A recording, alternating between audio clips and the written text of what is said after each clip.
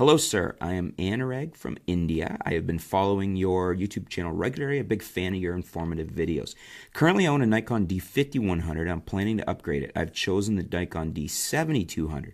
Is it still a great camera in 2018? And what are the budget lenses that I can buy? Also, please suggest some Nikon AF lenses, brackets, manual. Thank you very much in advance. Well, thank you for your question. First of all, you said brackets manual there, but you said suggest some Nikon AF lenses. Nikon AF lenses are autofocus lenses, so I'm just not sure if we're not clear on the nomenclature here, or if you're looking for pre-AF lenses. In which case, one of the best lenses I would suggest if you're looking for a manual lens, I love the Nikon 50mm f1.2 AIS. And you can get that used or new for a very reasonable price for an f1.2. So it's a wonderful lens, has some wonderful characteristics. You can take photos with that you just can't get on anything else because it's that fast.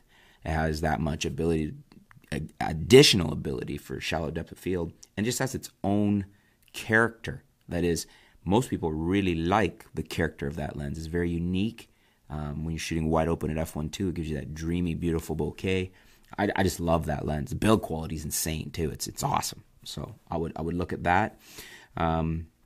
There's some older, the 24 2.8 AI or AIS is a decent lens. Some of the older 50s.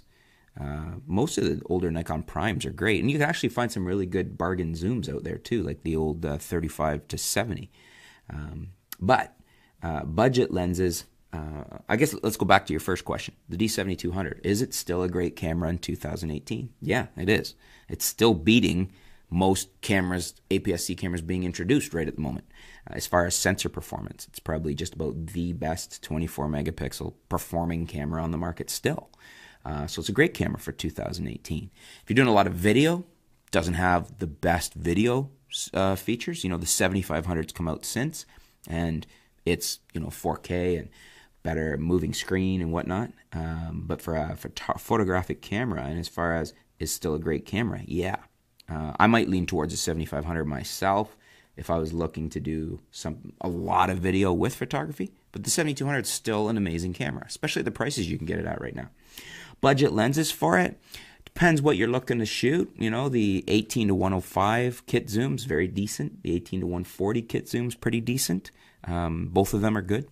The Sigma 17 to 50 f2.8 OS is a wonderful lens for that. It's probably my favorite event and portrait lens for DX, for either Canon or Nikon.